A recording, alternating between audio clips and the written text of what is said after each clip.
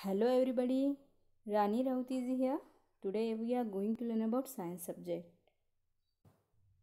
In the today's session we are going to learn about the life cycle of a butterfly. Insects reproduce by laying eggs. The eggs hatch to produce larvae which pass through different stages before they become a fully grown adult insect.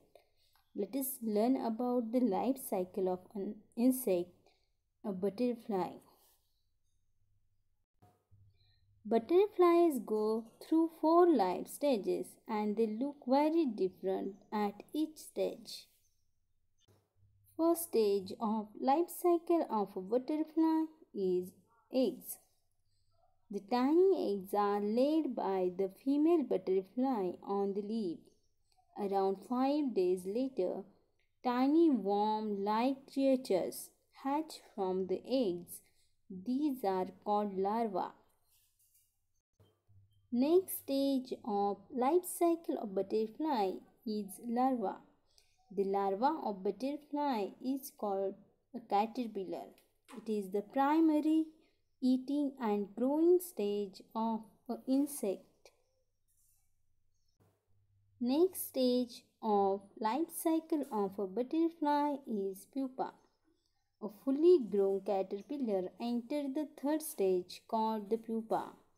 This is the resting or transformation stage in which the caterpillar hides inside the chrysalis. The chrysalis can be found hanging from the surface of leaves. During this stage, the pupa develops into an adult. From the pupa emerges the butterfly. The adult butterfly lives only for a short time. It lays eggs and the life cycle begins all over again. From the pupa, the colorful butterflies emerges.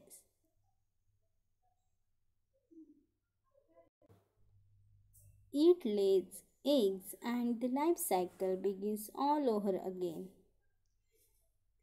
Thank you for watching my video. If you like my video, please like, subscribe my channel for the next updates. Thank you.